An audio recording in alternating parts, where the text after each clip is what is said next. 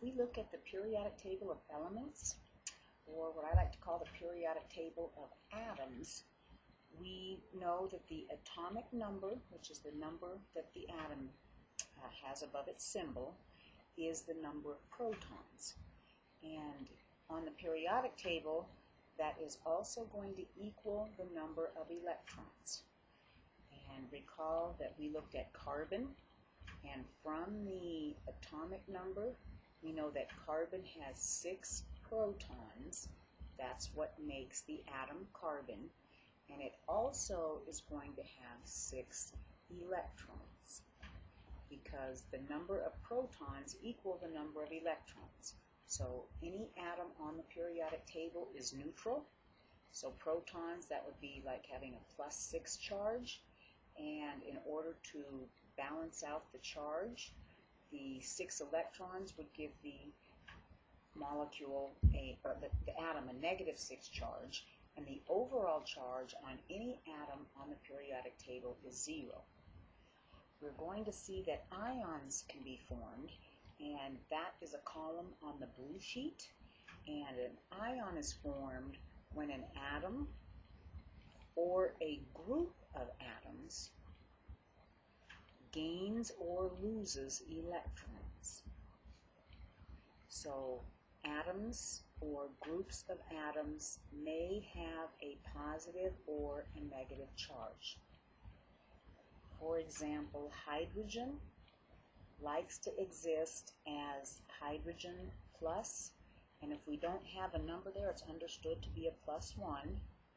This would be a hydrogen that has 1 proton, which is positive, and 0 electrons.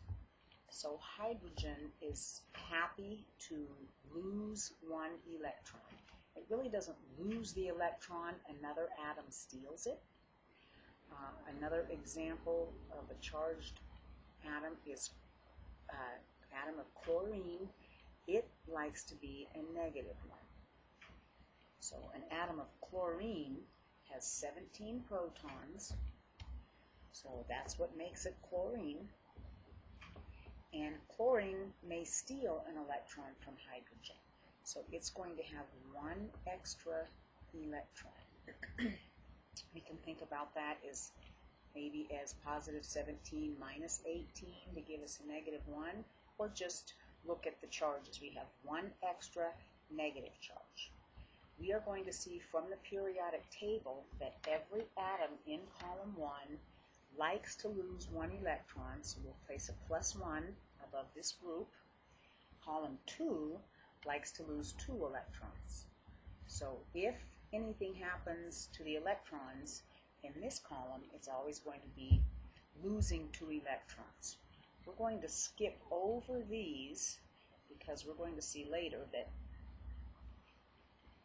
atoms in this block may lose a variety of different electrons. So we're going to go over here to aluminum, and aluminum's a common metal, and we're going to see that a lot. We'll put a +3 on aluminum. Zinc likes to be a +2, and silver likes to be a +1. And if we go over here, we can pretty much cross these off the periodic table. The noble gases or the inert gases don't react. So above fluorine, we can put a -1. Above oxygen's column, a -2. And above nitrogen's column, a -3. And one example of an ionic compound that we're probably familiar with is sodium chloride. So when we get to chapter 5, we're going to care about charges. So the ionic compound NaCl, which we may refer to as table salt, actually results from 2 ions combining so that their charges cancel to 0. So sodium in a compound is really Na. We know the charge would be a +1. If chlorine is in a compound, it's going to have a charge of -1. So this turns into the chloride ion. And a +1 and a -1 cancels to 0. and we get this formula, NaCl. We are not going to care about this until chapter 5, but since we're going to chapter 9, after chapter 4, this concept of ions was introduced in chapter 4. You can compare these charges with your blue sheet, and there are also polyatomic ions, groups of ions that have charges. And again, that will be seen when we get to the naming chapter in chapter 5.